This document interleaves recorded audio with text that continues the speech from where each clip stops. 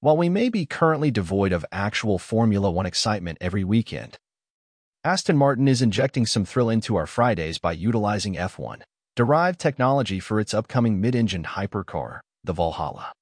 Recently, the car was spotted undergoing testing on the Stowe circuit at Silverstone, and even in its quirky camouflage, it exudes an impressive aesthetic. The Valhalla's connection to F1 tech is evident in its construction around a custom carbon fiber tub, featuring a seating position inspired by the AMR23 F1 car. The car boasts sophisticated aerodynamics, with Venturi tunnels, a prominent rear wing, and a substantial rear diffuser collaborating to generate 600 kilograms of downforce at 150 miles per hour. Unfortunately, Aston Martin has kept the rear end under wraps for now. Turning attention to the powertrain, the Valhalla is set to employ AMG's flat-plane crank 4.0-liter twin-turbo V8, delivering over 800 brake horsepower.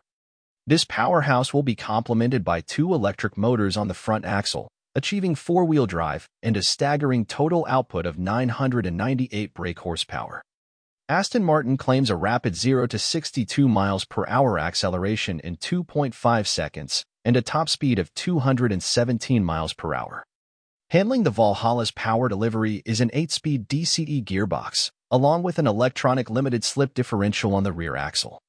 The car will also feature carbon ceramic brakes and pushrod suspension with inboard springs and dampers, emphasizing a focus on reducing unsprung mass, a serious package. Initially showcased at the Geneva Motor Show in 2019, the Valhalla, with its compelling name, is now poised to potentially enter production in 2024.